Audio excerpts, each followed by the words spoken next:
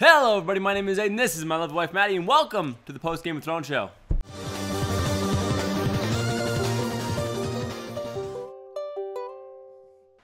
But before we get any further, spoilers ahead. Yes, they are, and in case you're wondering, the post Game of Thrones show comes to you every single Monday following a brand new episode of Game of Thrones, where we discuss, react, and make predictions in a battle for our very own Iron Throne. That's lies this week, though. Yeah, a little bit. We're just late. Yeah, we're a little bit late. We apologize. But, because we're late, Let's we're get gonna, into it! Yeah, we're just gonna go straight ahead. Okay, so there are actually kind of a bunch of reunions in this episode. There was Arya and Sansa, Arya and Bran, and Jon and Theon, who was more or less of a reunion and more of a, like, I'm gonna fucking kill you-y kind of a thing. Three's a bunch. I'll give you Three's a bunch. When you first said a bunch, I was like, Arya and Sansa. That's the only one I remember. Yeah, 2 to 3 is... Two is not very many. Suddenly 3's a bunch. 3's a bunch. There's just shitloads after that. 4's a shitload.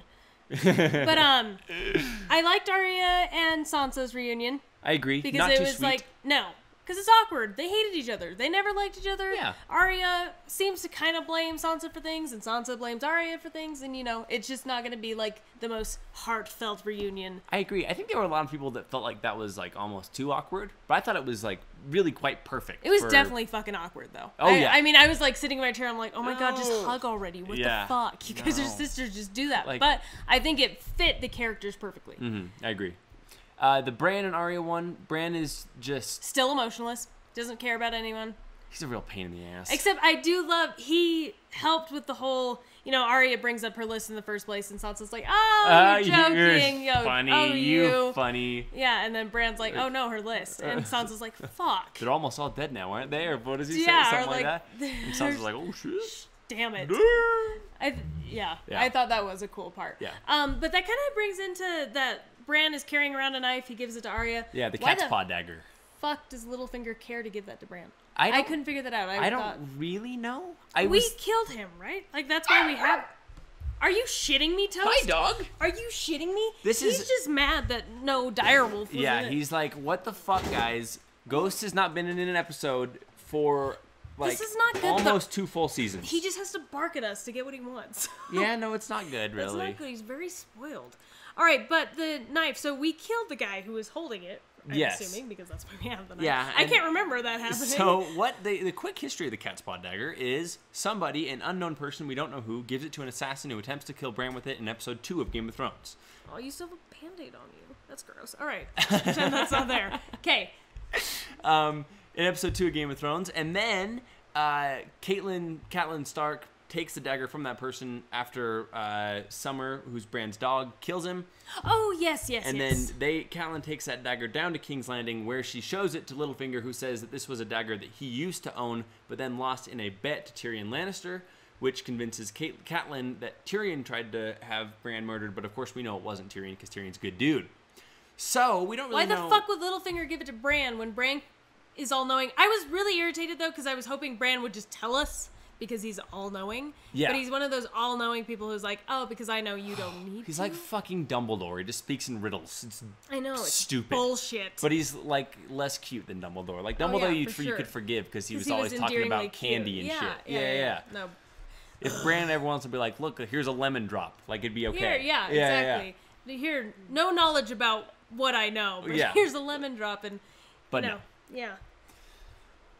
Okay, anyway, but no, I don't know why Littlefinger gave it to him. My thought is maybe that he's trying to curry favor, because that's what Littlefinger does. He tries to make everybody like him. I was almost wondering if he gave it to him to kind of figure out. Maybe he actually doesn't know who tried to... I mean, we kind of know, but why do they Do you think it was Littlefinger that tried to kill him? No, I was thinking that it was definitely the Lannisters, because... I think that we know that it wasn't Jaime or Cersei. Okay, but, like, the Lannisters in a whole. As a whole? I guess, like, as Tywin. He's been dead for a while. I can't remember his name. Yes, Tywin. In the books, quick spoiler for the books, we know who it was in the books. If skip ahead 15 seconds in the book, it was Joffrey. Who wanted him killed? Mm-hmm. Why? To impress the king.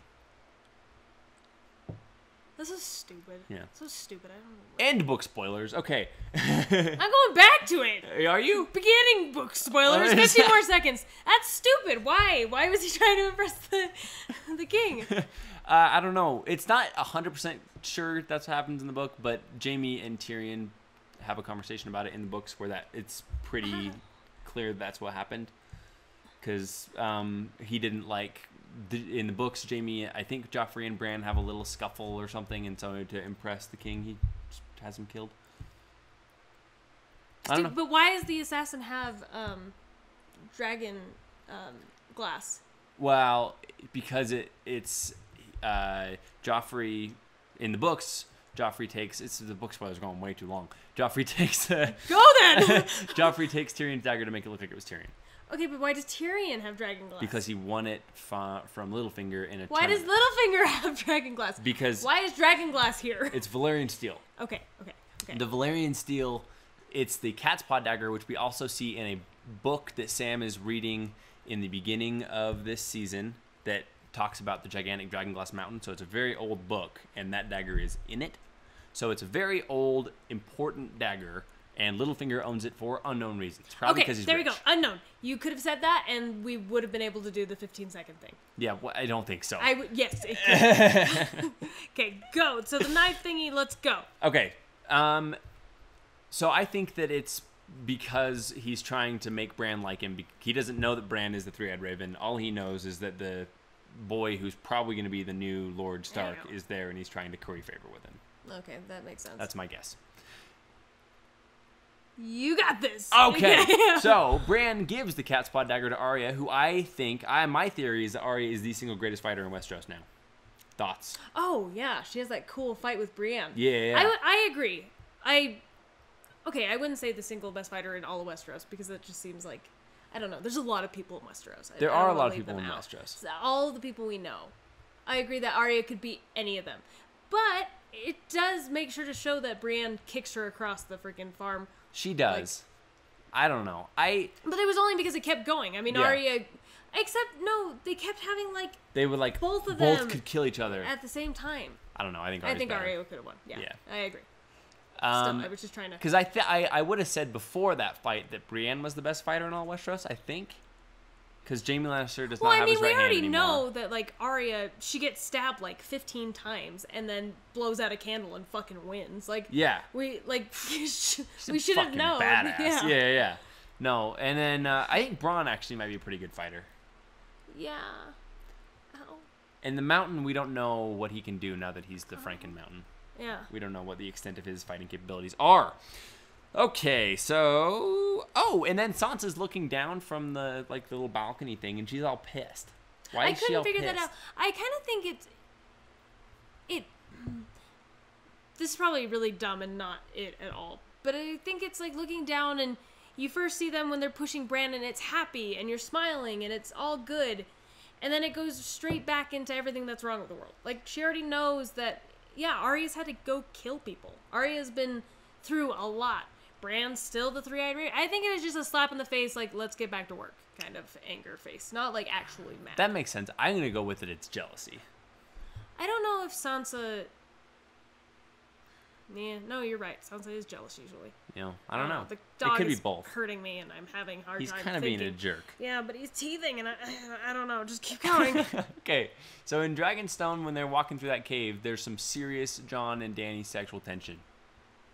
Serious. It's prevalent. I know. The problem is it really is. They're like, we're going to walk to the other end of this cave. Let me grab your hand. What? No. Yeah, remember he's like... No. Let me lead you to the other side of this She's room. wearing a fucking... she has to... Oh, whatever. You're right. But, I mean, the body language, everything was spelling that out. Mm-hmm. And I guess... What I realized, because before in our last episode, I was like, I really don't want them to get together. Yeah. But then it was really happening. I was like, fuck, I gotta get over it. And so we've had 7 seasons working up to this point. And in my mind, it just feels like it's so forced right now because they've only been together really for 2 episodes. Yeah. And there's already sexual tension and blah, blah, blah. But I guess there's been 7 seasons leading to A Song of Ice and Fire, so I just need to get over it. Yeah. And I mean, if that's what it is, then they're meant for each other, and that, so then, they're destined. there should be sexual tension. Yeah. I just don't want it forced. I agree with that. And I think he's going to leave pretty soon, and then there won't be any more sexual tension for a little bit. And then, okay. That Alrighty, so then we've saved it for the best for last, I suppose. The final epic battle sequence. Which is so dope. I mean, I was... leaning forward, holding toast, trying not to, letting him bite me as hard as possible and just Yeah. not even being phased, because that was weird. It was the first ever scene where you don't really know who you're rooting for. And it's Yeah. really hard. I mean, of course, deep down and after everything, I'm like, Dani is my queen. And Yeah, so, she's your jam. yeah, and so I'm rooting for Dani, but at the same time, when Jaime is gonna, he's gonna be selfless and he's gonna sacrifice himself, I'm like, fuck, pretty dragon, badass. don't, Yeah. don't. Yeah. Maybe he could ride the third dragon. Yeah. That was kind of cool when Bronn saved him. I did have a little bit of like, okay, this is where the show is now. No one's dying anymore, are they? Like, I know, which we're is not weird. killing main characters anymore. Those guys, like, those days are over. Well, I think I was really sure that Jaime was dying that one. Yeah, I guess I was positive. too. Well, when he first didn't flee, he had a ton of opportunities to leave, and he kept not doing it. I was like, holy shit, Jaime's dead, and then Yeah. I'm gonna be right, and the whole prophecy Prediction thing will be is correct. wrong, and Yeah. No, exactly. but I was mean- super stoked, and then I was like, fuck, I don't want Jaime to die. Like, but I think that episode's gonna be remembered as like, it's my favorite episode ever. But I think it's gonna be in the echelon of Game of Thrones episodes. I think that's like number 3 or 4 right now for in the general public. It was a fucking good episode. I think if the dragon snaps Jaime in half at the end and kills him, it's number 1 easily. Oh yeah, for sure. Well, when you see the dragon and then it pans to where you can see Dani is riding the dragon, I was Yeah. like, shit, she not listening to anyone. No, dude, and I don't. And Tyrion watching the battle was That intense. awesome. Like, You I mean, fucking idiot. You fucking idiot. idiots turn around. Yeah. Oh, that was a good. I'm kind of glad we took a couple days to make this video because it was just it was a different kind of episode. It was a different ballpark. I don't think I would have been able to do it coherently at all. Well, Like, I just would have been like, yes, yes, no, yes. no. Sorry, Toast. I know. Let's really quickly. You want to rank the battles in Game of Thrones, all the All big right. battles. Okay, so number 1, you have the Blackwater battle in the season 2 when Tyrion fights and gets a scar on his face. It's so weird because I feel like that's a very forgettable battle. I agree with that. It's actually really cool, but not as much for the battle scenes, more for what's going on around it, like Yeah. the speeches Tyrion gives and shit Yeah. like that. The battle at the wall in season 4, I think, where the wildlings attack and there's the giants and I like how everything. he's just like, You know, sorry, you sorry, just- you keep going. How can I pay attention to you when he's doing this? I stuff? agree. Go. And then there's Hard Home, Hard Home. and then there is the Battle of the Bastards, and then there's this, What's Hard Home? where the White Walkers and all the wildlings. Oh, that one's pretty dope too. That one's really cool. That's my number 1. I think this is number 2. Battle of the Bastards is 3. Wall and Okay, then Battle of the Blackwater. Bastards is my one. Like, Really? I feel like that was so intense. I couldn't believe what was happening and how much people. And then the behind the scenes really like sold it for me. I Yeah. was like, holy shit, those are all real people. Yeah. Or holy shit, those are fucking horses. Yeah. Yeah. So I'd say the Battle of the Bastards. Then I would say this one. Then I would say the White Walker one. I'm sorry, I don't know the Hard Home. Hard Home. And then The Wall and Blackwater are yeah, your 2 options. Blackwater's the my bottom. last one. I yeah. agree with that. Okay, so should we move on to our MVP of the episode? Yes.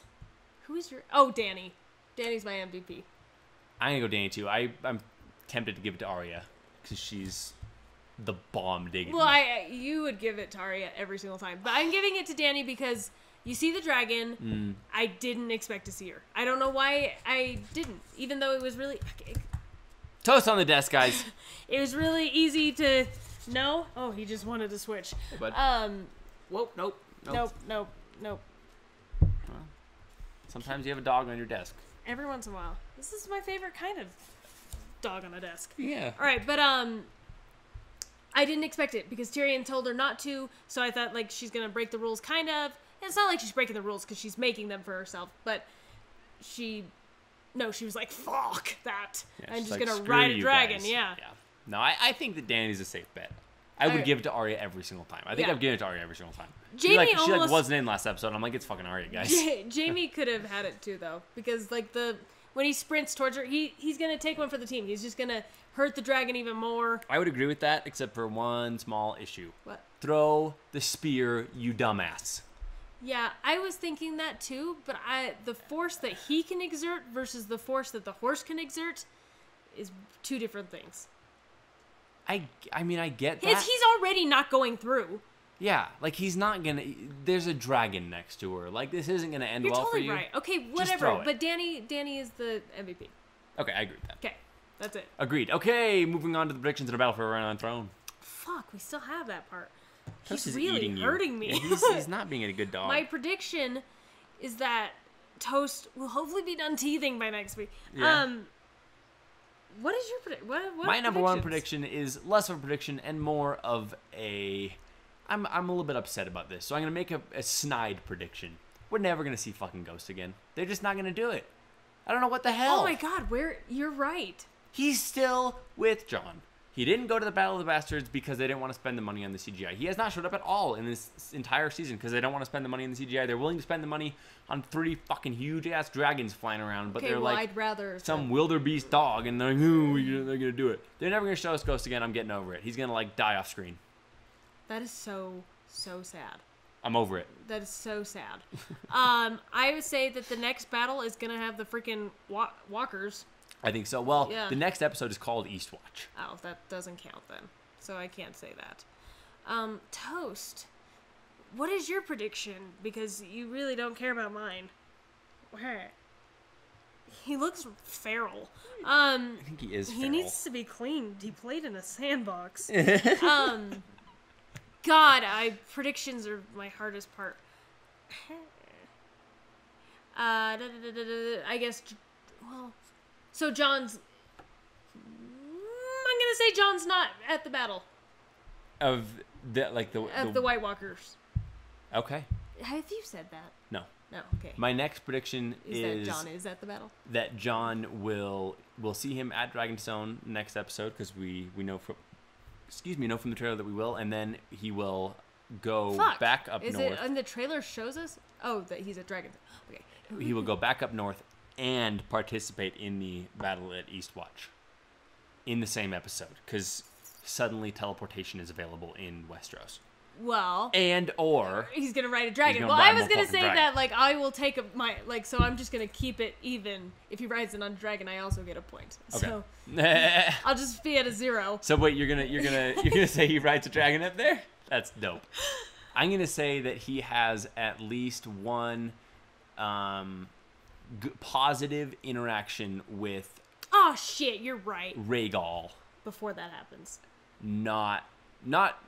He'll probably maybe have a positive interaction with Drogon while Daenerys is riding him, but he'll have before he leaves he'll have some sort of a interaction with Rhaegal where there'll be some weird bonding. All right, we gotta hurry. What is our next one? I don't know. You give him one more.